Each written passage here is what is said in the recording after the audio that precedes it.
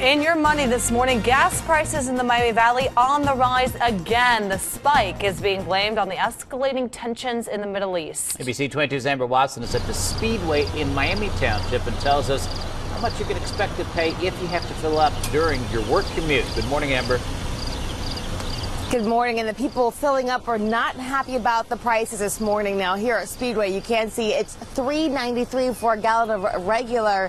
And at the beginning of the week, the gas prices were coming back down after sitting close to $4. And we may be seeing these higher gas prices for a while since the violence has increased in Iraq.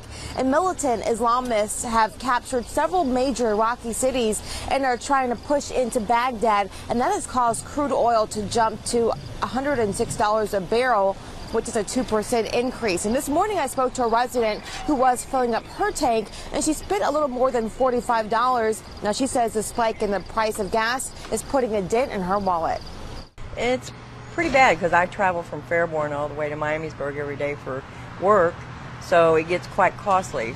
Sometimes I'm having to fill up twice a week. You have to work too hard to get your money, and you don't want to spend it like this all the time. Now, Deb is hoping the gas price doesn't tip over the $4 mark, which may happen. Some analysts predict prices at the pump could jump more than 20 cents in the next couple of weeks. And the prices, the spike in prices could last through the 4th of July holiday weekend, which could impact some travel plans. But, you know, even before that increase of violence in Iraq, we have been seeing some higher gas prices in the last month. I'll explain why coming up in the next half hour. For now, reporting live in Miami Township, Amber Watson, ABC 22 News.